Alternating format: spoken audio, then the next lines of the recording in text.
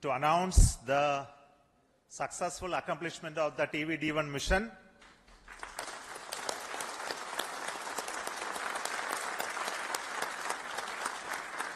The purpose of this mission was to demonstrate the crew escape system for the Gaganyaan program through a test vehicle demonstration, in which the vehicle has gone up to a Mach number, which is the speed of sound, slightly above that, and initiated an abort condition for the crew escape system to function.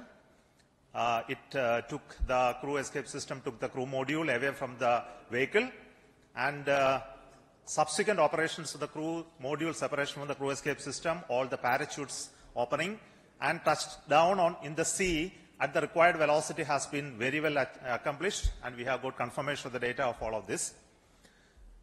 And we will be further doing the approach recovery operations of the crew module to be collected from the sea, brought to the port by the ships. That activity will continue to happen. Till now, based on the data, everything has performed very nominally and perfect. I would also like to tell the reason for why we had a hold. We initially wanted the launch to happen at 8 o'clock in the morning, but there was some weather-related issues. We have rescheduled the launch to 8:45 a.m. But after going through the nominal liftoff process, there was a hold issued by the ground computer, which is called the automatic launch sequence computer, which detected a sort of a non-conformance for allowing the engine to continue the thrusting to further go. So this happened due to a monitoring anomaly in the system.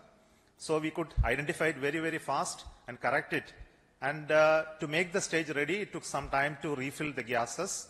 And that once that has been completed, we went through the proper automatic launch sequence, which checked the entire health of the vehicle.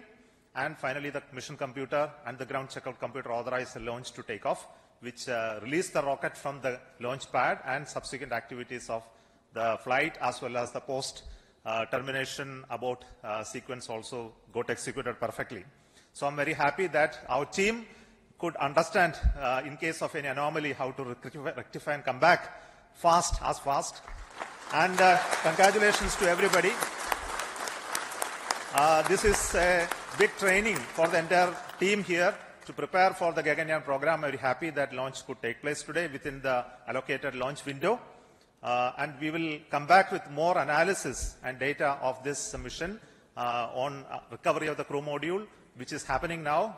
We are having views from coming from the sea, from the drones, cameras which are taking them. Before we get any further updates, I would like to introduce the Mission Director, Sri S. Shivakumar, and the Director of the Crew Module and Crew Escape System to you. So over to Shiva.